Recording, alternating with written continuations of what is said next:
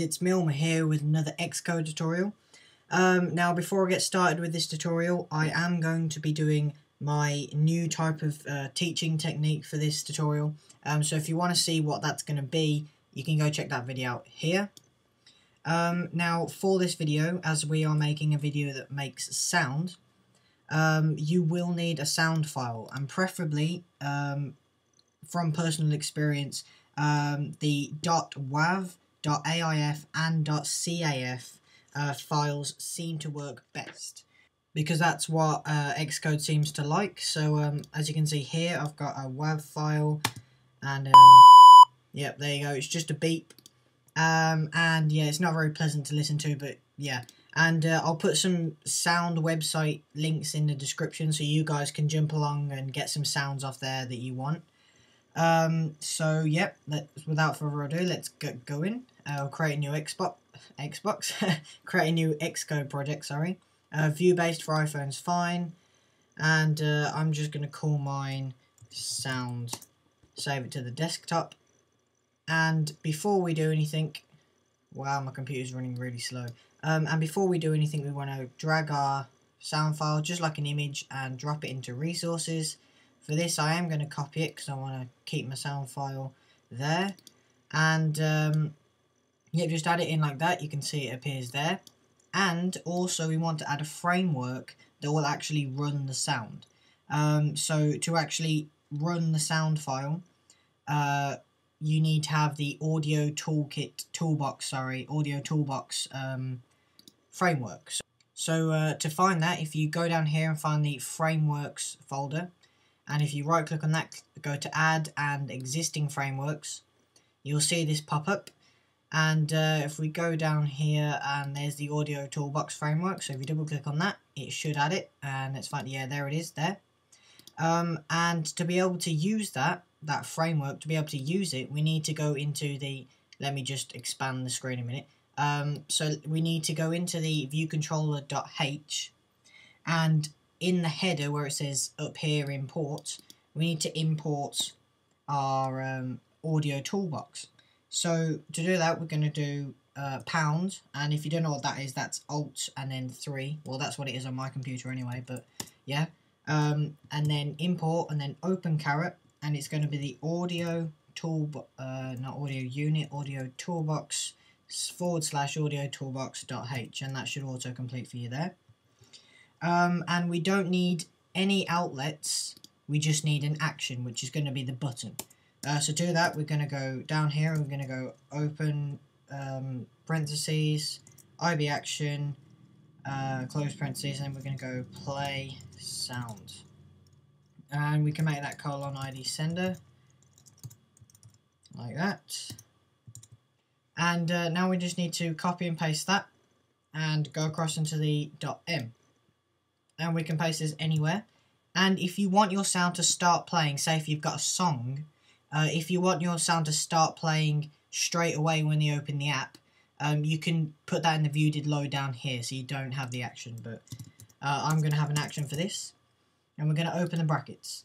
And now what we're going to do, we're going to put in a load of, well, not a load, but a couple of lines of code that will get the path, or the file path, for the resource. So it's going to find the beep.wav, and then it's going to play it.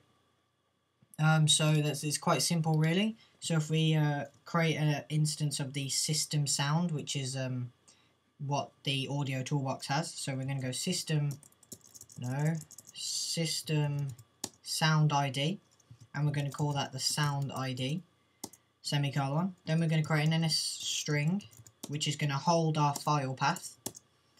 So we're going to call that the soundFile. Because this is now getting the sound file, space equals space, NSBundle, mainBundle, and it's going to be path, close square brackets, things are pathForResource, and then we're going to have the name of it. So my name is beep-1,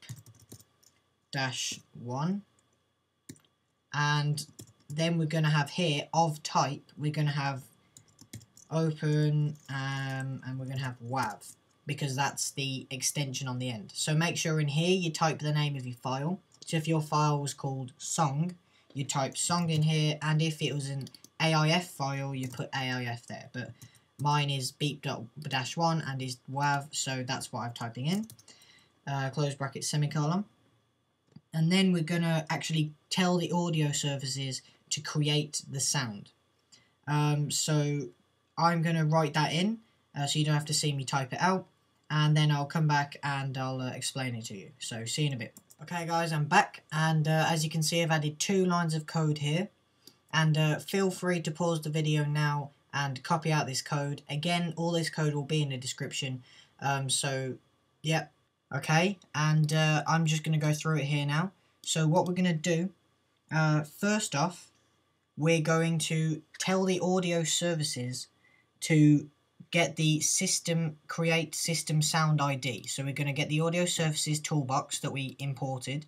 Then we're going to tell it to create a system sound. And then we're going to create 2 parameters. And one is the CFURLRef object that gets the actual location of the file, so that gets the location of our .wav file. And then we have the SystemSoundID that we use, which we made up here, to actually play the sound. So what we're actually doing here with this CFURLRef thing, I can't say it, but basically what we're doing, we're then getting our file path called soundFile that we made up here. So that was quite simple. We basically got the file path, and then we used this line of code here to actually call the file path and the sound ID and combine them into one. And then what we do, we then use audio services again, but now we're going to play the system sound, and that's going to be the sound ID that we've got here. So now if you wanted, you can build and run, put a button in an interface builder and build and run, and you should be done. But what I'm going to teach you to do now is also create vibrations with your sound. Now that's like, say if you've got a message or something, and it will vibrate the phone when they get a message.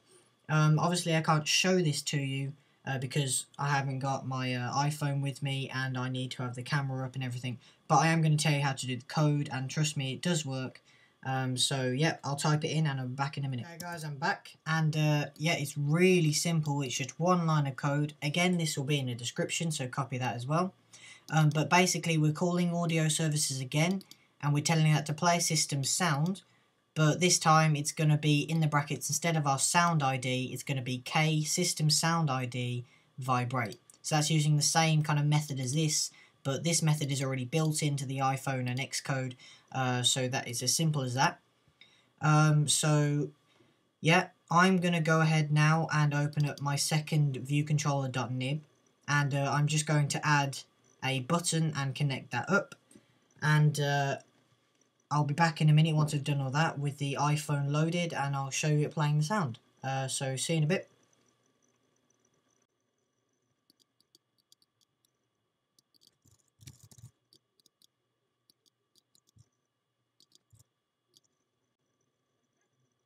Okay guys, I'm back, and as you can see I've got the simulator here, and the reason why I just sped up doing my interface builder, because it's really simple. It's basically just putting a button in and connecting it up, but I still wanted you to see that I was doing it just for added effect of the tutorial.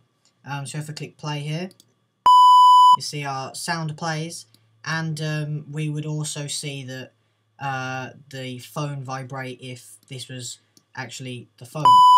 But as you can see, I can do it as many times as I want, and it will just keep playing the sound. So next tutorial, I'll be teaching you how to pause, stop, rewind, do all sorts of stuff like that with this sound. I might change the sound file to a longer one, just so we can play around with that a bit.